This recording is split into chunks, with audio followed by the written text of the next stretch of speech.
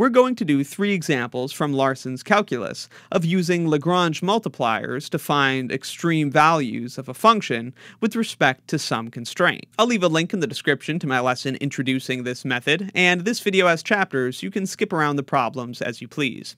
You can see the method of Lagrange multipliers written here. These steps are written with respect to the 3-variable case.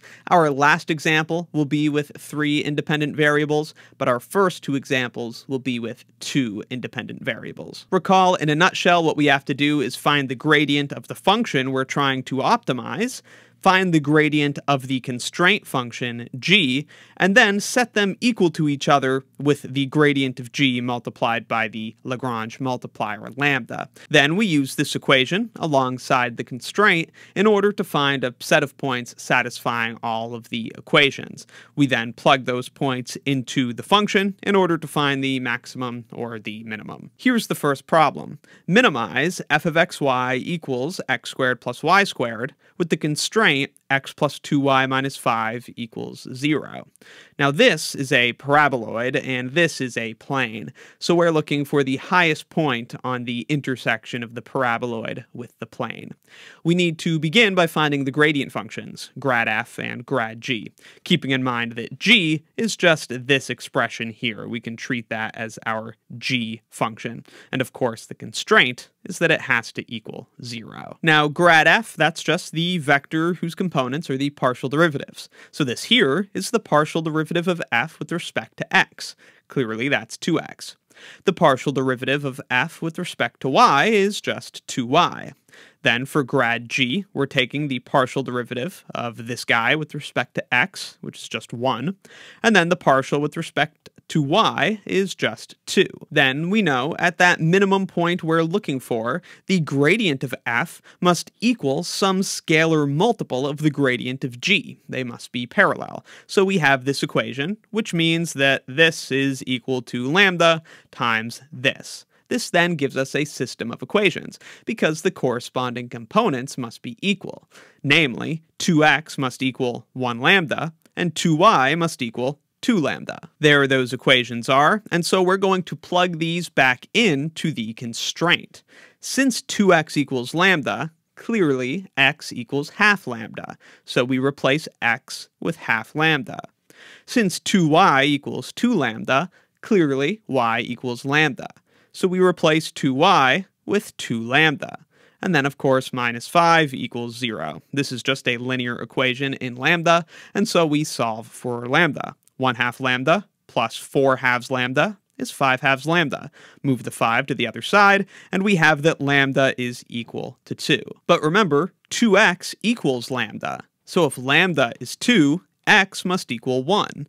And 2y equals 2 lambda. So if lambda is equal to 2, 2y must equal 4, and so y must equal 2. Then we can plug this point, x equals 1, y equals 2, into our function in order to find this minimum value subject to the constraint. So the minimum of our function f, subject to the given constraint, x plus 2y minus 5 equals 0, is the function's value at this point we found, 1, 2. So that would just be 1 squared plus 2 squared, which is 1 plus 4, which is 5. On screen now, you can see a graph of this paraboloid and its intersection with the plane, and you can see that minimum point in green, which we just found, 1, 2, 5. Now, for our second problem, we are asked to maximize f of xy equals this. You may recognize this as the top half of a sphere. And we have the constraint x plus y minus 2 equals 0. This you may recognize as a plane. So we're looking for the highest point on the intersection of this semisphere with this plane. Now, square roots are messy, and if we take partial derivatives of this function with the square root, it's going to be a bit of a mess. We would need the chain rule, but we're in luck, because the point that maximizes the given square root function will also maximize the expression inside, which is the square of the function. So far more convenient to worry about maximizing the square of this function, which doesn't have the square root, and the point we find will also be the point that maximizes the original function. So we're going to deal with the square of the function and then take the point we find to plug it back into the original function. Again, we begin by finding the gradients. The gradient of f squared is just going to be the partial derivative of this with respect to x, which is negative 2x, and then the second component is the partial derivative of this, f squared, with respect to y, which is negative 2y.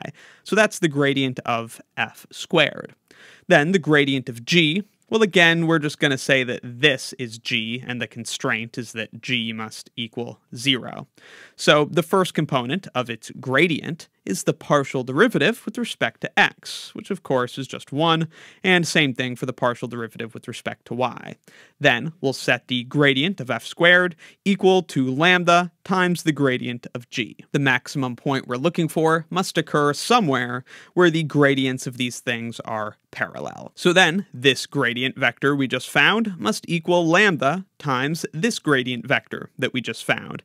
And from this, we get a system of equations. Negative 2x must equal lambda, and negative 2y must equal lambda, because corresponding components of equal vectors must be equal. So we have that negative 2x equals lambda, and negative 2y equals lambda. And of course, we can plug these things back into the constraint function.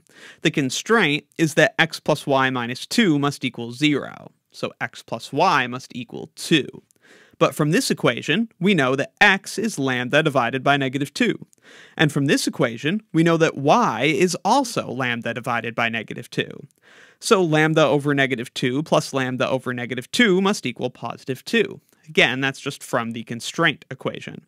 We can multiply both sides of this equation by negative 2 and then add the lambdas to find that 2 lambda equals negative 4. Hence, lambda is equal to negative 2. Thus, plugging lambda equals negative 2 into these equations, we have that x equals positive 1 and y equals positive 1.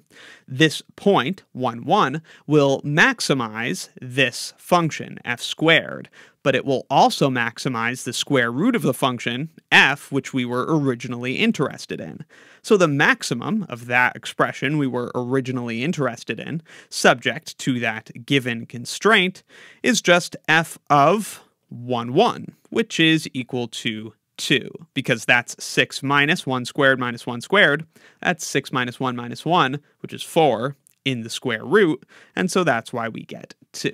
On screen now, you can see the graph of f, the semisphere, and the constraint, which is that plane g equals 0. And you can see that maximum point at which they intersect, which we just found, 1, 1, 2. This last example has 3 independent variables and so exists in the 4th dimension, so we will not be able to visualize it. However, the method works just the same. We're maximizing this function, x, y, z, where x, y, and z are positive, with this constraint, x plus y plus z minus 3 equals 0. Again, we begin with the gradient functions. Grad f is the vector consisting of the partial derivatives of f. The partial derivative of f with respect to x is just yz. With respect to y, it's xz. With respect to z, it's xy. The partial derivatives of g with respect to x are 1. With respect to y is 1. With respect to z is also 1. So of course, we're looking for points x, y, where the gradient of f and the gradient of g are parallel, meaning they're scalar multiples of each other. And so we have that this gradient equals lambda times that gradient. From this, we get a system of equations. Yz must equal lambda, xz must equal lambda, and xy must equal lambda. Hence, for example, yz equals xz, because they're both equal to lambda. If yz equals xz, then it must be that x equals y. We know that these are all non-zero, remember, because they have to be positive. But then we also have that xz equals xy. But if x equals y, that would mean that yz equals yy. And so z equals y. Hence, x, y, and z are all equal. So in the constraint, x plus y plus z minus 3 equals 0, we could replace y and z with x to have the x plus x minus 3 equals 0. Or alternatively, 3x minus 3 equals 0. This, of course, implies that x equals 1. And since x, y, and z are all equal, that means x, y, and z are all 1. And so it's at the point 1, 1, 1 where the constrained maximum occurs. So the maximum of f of x, y, z, subject to the given constraint, is, well, we just plug the point we found, 1, 1, 1, into the function. The function, remember, is just the product of x, y, and z, and so of course that maximum value is positive 1. So those are a few examples of using Lagrange multipliers to find constrained maximums and minimums with 2 and 3 variable functions. Let me know in the comments if you have any questions, and be sure to check out my Calculus 3 course and Calculus 3 exercises playlists in the description for more. Thanks for watching. Stressed out, sweetie, I'm stressed out. Sounds like you've been stressed out. Tell me what you're stressed about. Stressed out, honey, I've been stressed out lately. Don't know what's what, don't know what I'm stressed about. Stressed out, sweetie, I'm stressed out. Sounds like you've been stressed out. Tell me what you're stressed